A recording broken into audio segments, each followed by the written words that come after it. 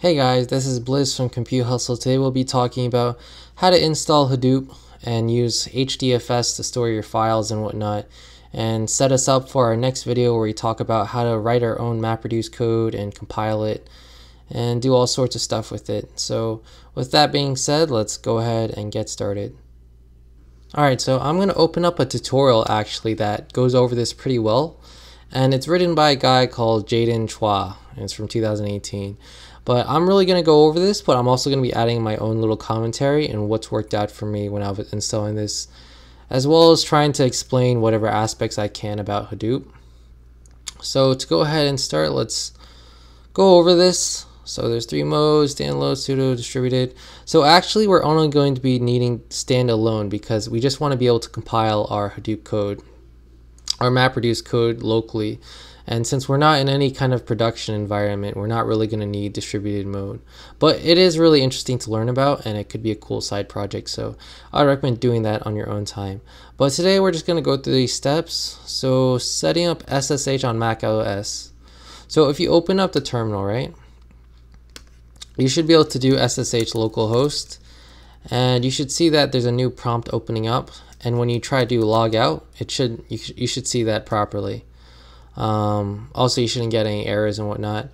And it also tells you that if you fail in this, you should enable SSH for all users. So go ahead and open up System Preferences and head over to Sharing.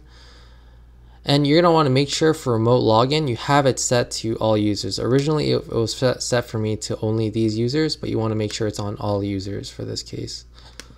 So after you do that, you're going to want to go ahead and check again according to this guy's tutorial, and you can also run this command to make sure remote login is working. So do sudo system setup get remote login to your password, and for me it says on, and you can also try this command if you get an off. So now you have to generate SSH keys, and there's actually a step in here which he doesn't mention, which is you have to make sure that your password prompt is empty. So later on when Hadoop tries to enter as root, it doesn't need to enter a password. So let me just show you guys what happens when you enter this command.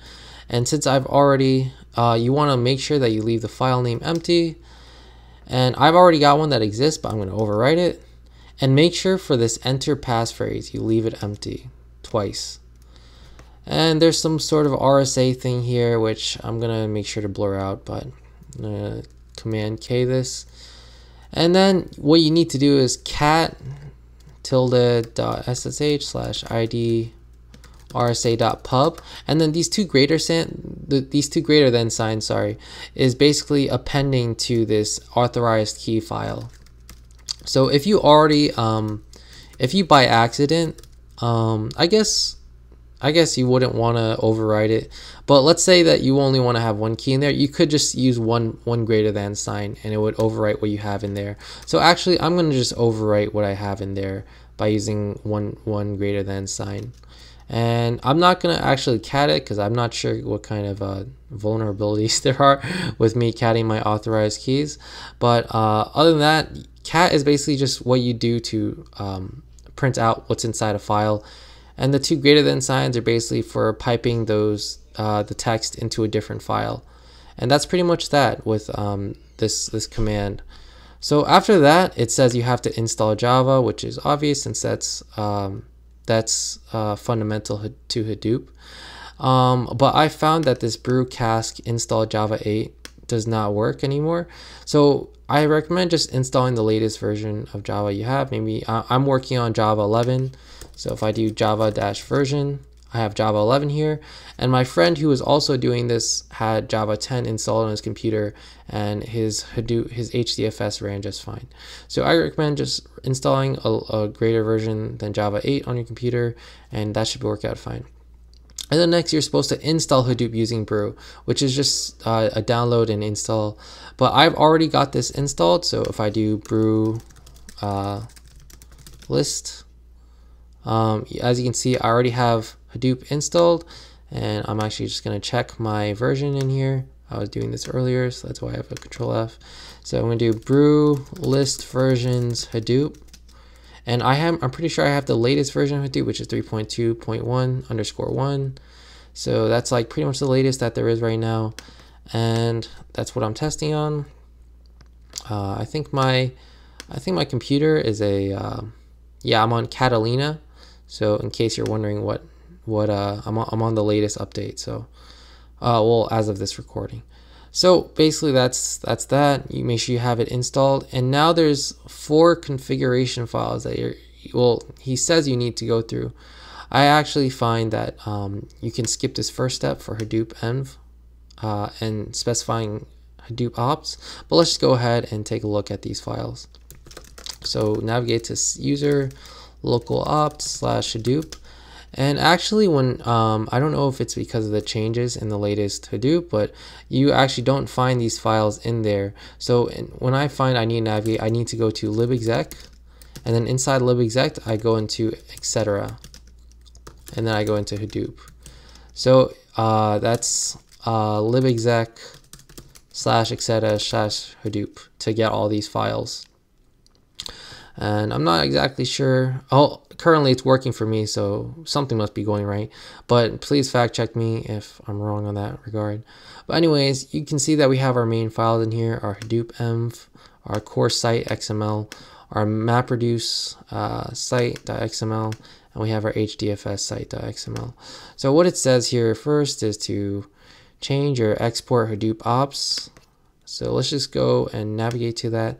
So nano what is it, Hadoop-env.sh. So these are basically just the environment variables actually, so in case you're wondering what the env stands for. And it's about around the 3rd paragraph or something like that, or a couple paragraphs down, to find the Hadoop ops option. Here it is. So it's right beneath the Hadoop JAS debug option, and basically what this guy wants you to do is to specify the JDK version to what you currently have. But I actually found that when I didn't specify this, my Hadoop still ran fine. So go ahead and experiment. You can go ahead and try leaving it unset as you start, and maybe debug later on. But I find a lot of these options on macOS are already preset for you, so you might not actually have to worry about that. But in case you do need to change it, here it is. Other than that, let's go on to the next configuration. So in your Core-site.xml, there's a bunch of settings that are I guess core to HDFS, that you can set things like IO and things like that. But let's go ahead and nano our Core-site.xml. And as you can see, I already went through this tutorial before, so I've copy and pasted this exactly word for word into my Core-site.xml. And let's just take a look at what's going on here. First, it's setting the name for our temp directories directory, and it has a small description. And on top of this, it basically gives a host address and port number for our HDFS to use. So that's pretty much it. It's pretty short and pretty much the basics.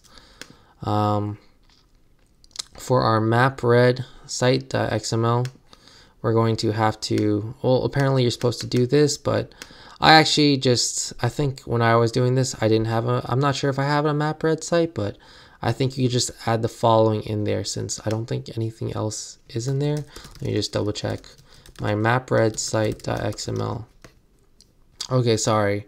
There is some stuff in here, but I'm pretty sure that most of it is just comments. Well, actually, to be fair, there's a there is this template header for the code, but I've literally just copy and pasted straight really in here.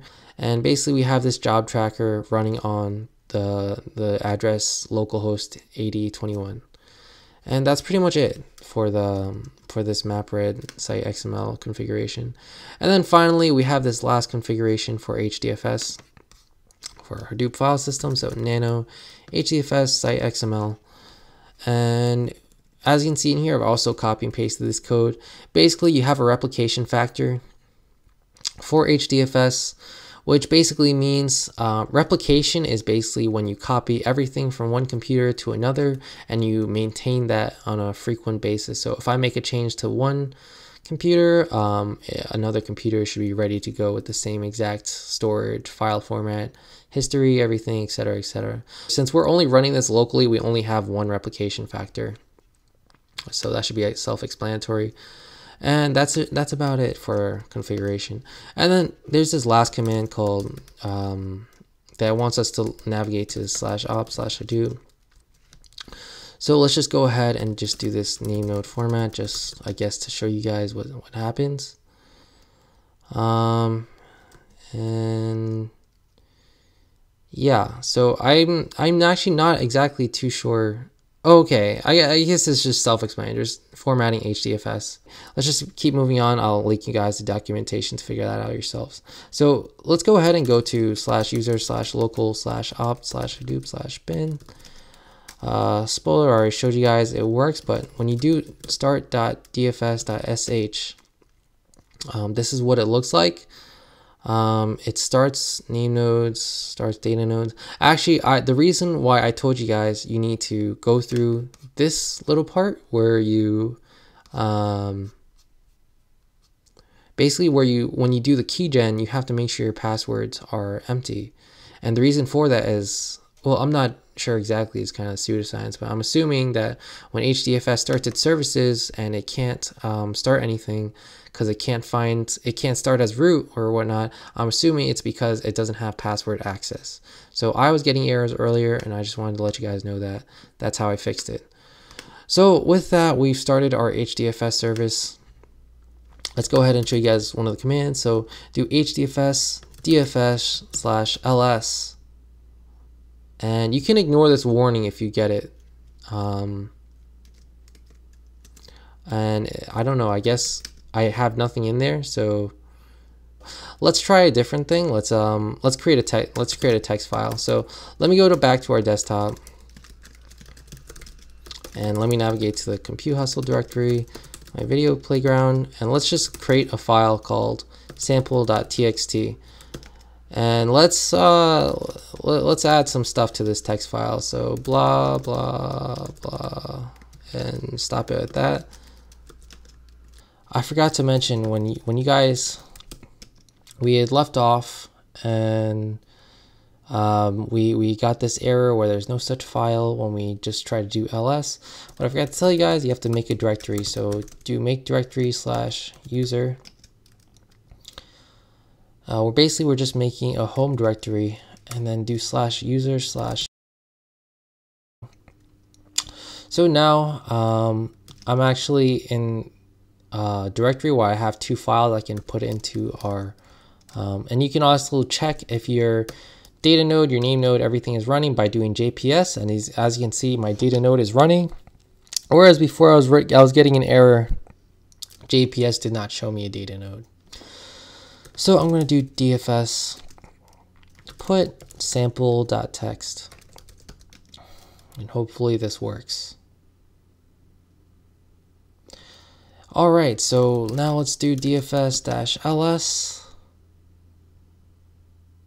And there you go. As you can see, we have our sample.txt. And I forget, is it -cat sample.txt? I'm not sure if this will work. Yeah, and see, we can even print out what's inside of our HDFS file system and do everything else that we would want from inside of there. And with that, I think I'm going to put this tutorial to rest. You go ahead and do /stop_all.sh, and that should be it for this video. I'm just gonna wait as I basically shut down all these services. So see, it's stopping the name node, stopping the data nodes, stopping the name nodes, the secondary name node specifically, and then it's gonna stop all the node managers and everything for Yarn that we did not discuss in this video, but it's gonna close anyway. And then we do ps-aux again, grep Hadoop, and it should not be there, and it's not. All right guys, I am kind of tired because I ended up having to fix that bug But I hope you guys enjoyed this video, and please comment below if you had any of the errors that I ended up having, and I'll try to help you guys out. So that's enough for this one. I'll see you guys next time. Thanks for watching.